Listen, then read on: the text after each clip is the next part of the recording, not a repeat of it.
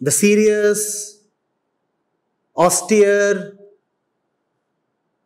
simple, energetic, fearless, truth-loving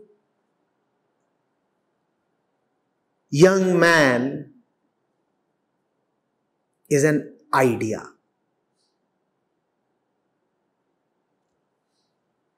He really does not exist.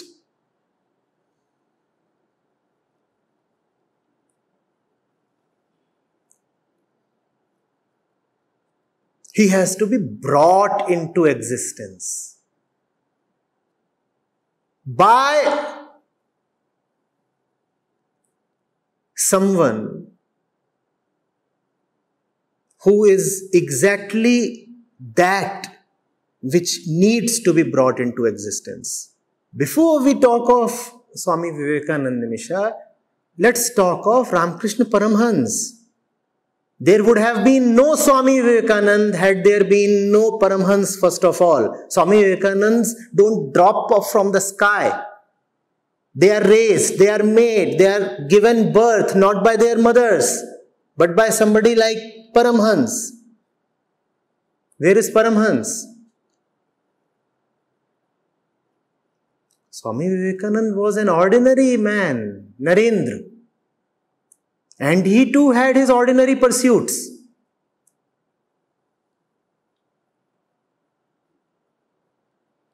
It was the magical touch of Paramhans that turned him into Vivekananda. And he wasn't too eager either. Many a times he ran away from Ramakrishna.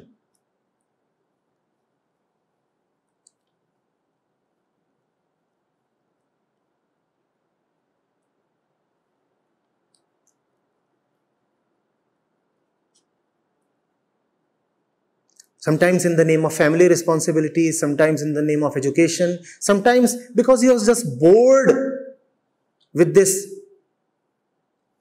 ordinary devotee of Dakshineshwar temple.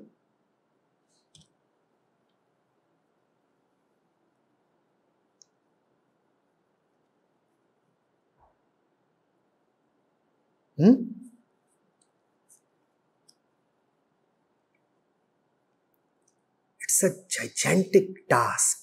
It doesn't just happen on its own.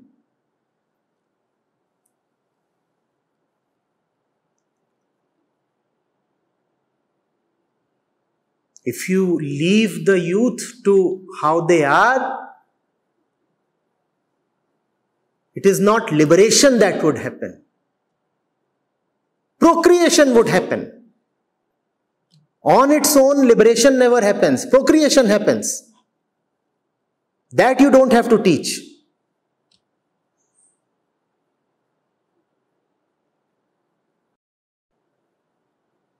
But we somehow have a feeling that liberation is cheap. It too should happen on its own. Why must it happen on its own? When we complain